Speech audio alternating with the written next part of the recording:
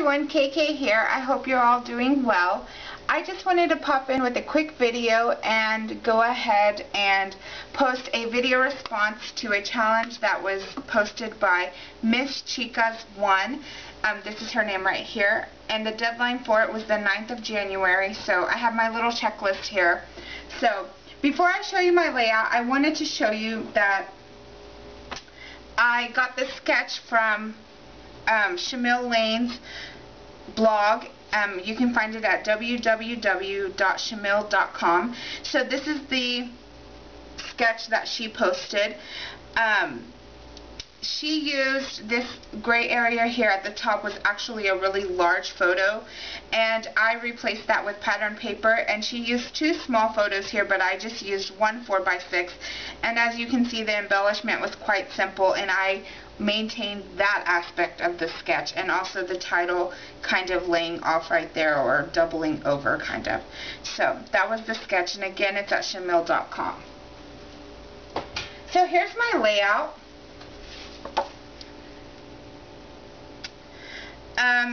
So I'll just go through the checklist really quick of the things that were needed to enter the challenge. First of all, you needed to be a subscriber to her challenge, which I have done. And then you could do any size layout, project life, or a shadow box, anything you wanted. You obviously needed to use photos, which I've included here, and journaling. She made a point to emphasize the fact that journaling for her was very important because it does tell our stories, and if we don't include the journaling, it's nothing more than a photo album, and that's what we've always, had before. So scrapbooking is really pictures with stories, so journaling is very important. It needed to be about your goals for 2013, and so my title was This Year Go West. This title and this picture here comes from the fact that I have some family who lives in Lubbock and obviously West Texas, and sometimes I really don't take the time to go see them or to visit them, or when I'm off and I have time, I don't make time to go visit.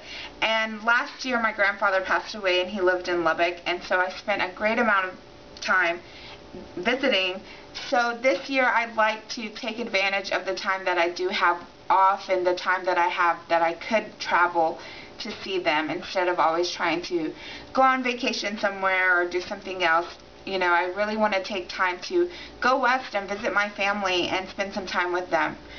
So you needed to use something old, and I used from my stash, I used this pattern paper that was from My Mind's Eye, the Line Twist collection.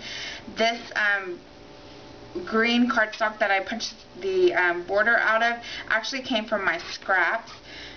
And this purple photo mat also came from my scraps. So those things are a bit old, as well as these authentic letters right here. You needed to use something new, something that the first time I've used it is this washi tape by We Are Memory Keepers. I'm really not sure that I'm even doing this right because I've probably gone overboard with the washi, but I'm new to it, so I wanted to use it.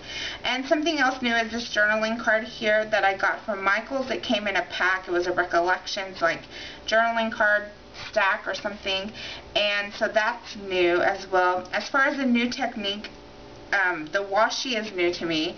I've never really had washi tape or proper washi tape. I've always had like that Martha Stewart paper tape or whatever. But also the stamping and embossing. I don't think you can tell that these are embossed, but they are. And so that's new to me. That's not something that I would typically do. And actually stamping is not something I typically do on a layout. So I stamped the purple hearts and I stamped this. And you needed to post a video response, which I'm currently filming, and also you needed to use purple. And purple is something different from me. If I look throughout my scrapbooks, purple really isn't a color you see very often, and the times that I have used it, I've always felt that the layouts have come out just not quite true to my style or who I am. But this one, actually, I incorporated purple very purposely, and I actually feel like this is really something that, I'm happy with and I'm pleased with.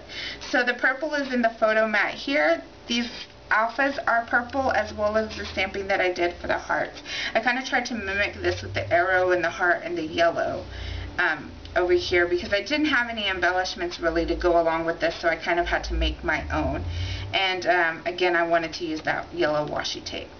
So anyhow, this is my layout, and I hope you guys liked it.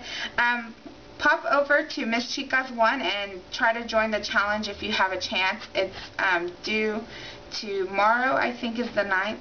So anyway, if you have a chance, pop over there, and thank you for watching, and I will be back with another video soon. Have a good night. Bye-bye.